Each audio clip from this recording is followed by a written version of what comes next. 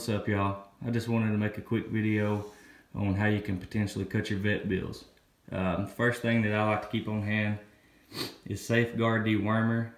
You can buy this at Tractor Supply. It says it's for cattle and goats, but it has the same active ingredient that you're going to get from your vet that's in Panicure C, which is fenbendazole. I bought a 1,000 milliliter bottle. It cost me $135 at TSC. If I took my dogs to the vet for one worming, it would eat that cost all up. And I can roughly give my dogs 4 separate wormings on this one bottle. So that's going to save me $300–400 right there. The dosage amount that I give is 0.3 cc's or milliliters per pound of dog body weight. I do that for 3 consecutive days. Then if you want to, you can wait 2 weeks and repeat it again for 3 more consecutive days. But I just do the 3 consecutive days every 3 months. The second thing is cephalexin. It's an antibiotic. You can give these fish antibiotics to your dogs. I purchased this off of Walmart's website for 20 bucks.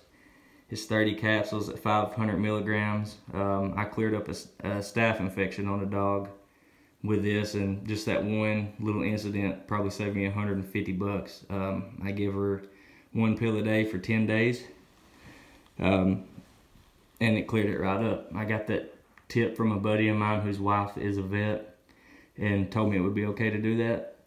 So that's what I've done, and it worked. I have read that some infections may become resistant to certain antibiotics.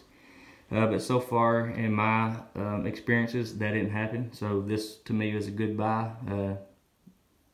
The third thing, and the most cost-effective thing in my opinion, is ivermectin. I give my dogs ivermectin on the first day of every month for heartworm preventive. It'll also treat some intestinal parasites, other worms, but I mainly give it to them for their heartworms.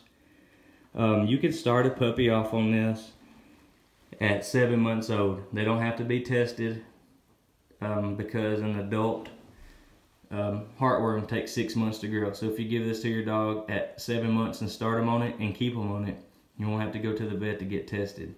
The dosage amount for this is 0.1 cc or milliliter per 10 pounds of dog weight.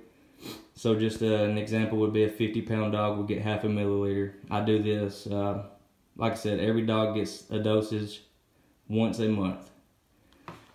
This bottle right here cost me 30 bucks at Tractor Supply, roughly 30.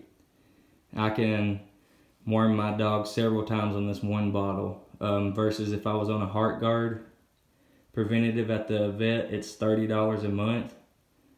So for one dog, that would be $360 a year. Times the 4 dogs that I have right now will be over $1,000. I can treat my dogs for a year on this for 60 bucks. Hopefully this information was beneficial to y'all. If y'all have any questions, just drop them down in the comments.